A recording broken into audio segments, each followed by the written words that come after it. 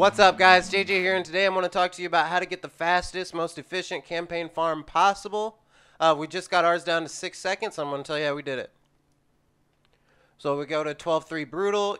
If you're not familiar, Stage 3 is the most efficient for silver because it gives shields, and shields give you a little more silver than other artifacts. I'm using Skull Crown because she has an AoE attack on her A1, which means every time she gets a turn, she gets to attack all 4 enemies. So if you load her up with enough crit rate and crit damage and attack stats, it's no problem wiping out all the enemies in one shot all 3 turns in a row. So there we go. I believe she opened with her A2. There's her A1. There's her A1 again. Easy, 7 seconds. Now, depending on what I have running on my computer, sometimes I have 6. I'm recording a video right now, which might be why I just got 7. But a 6-second campaign farm is the fastest you can get in the game, outside of one champion, Fellhound, whose animations go just a little bit faster, and you can do it in 5 seconds. But anybody with an AoE attack on their A1 is going to be a really great campaign farmer. So let's look at the stats.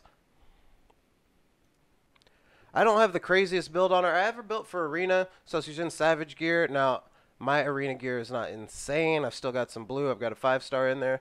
But we've got just shy of 100% crit rate, bunch of attack and crit damage, so we're good to go there. Now, the other thing is in your settings. So we're going to go to our settings here.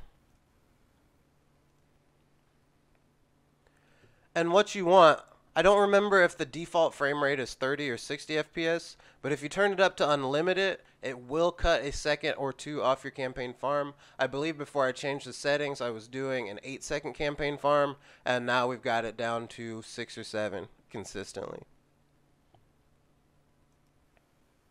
And that's it, guys. You want to have a good campaign farmer, you want to get that XP and that silver farmed up fast, get a champion with a AoE A1, load them up with a bunch of crit rate, crit damage, and you should be good to go. Turn the settings down to shave off an extra second, and that's it.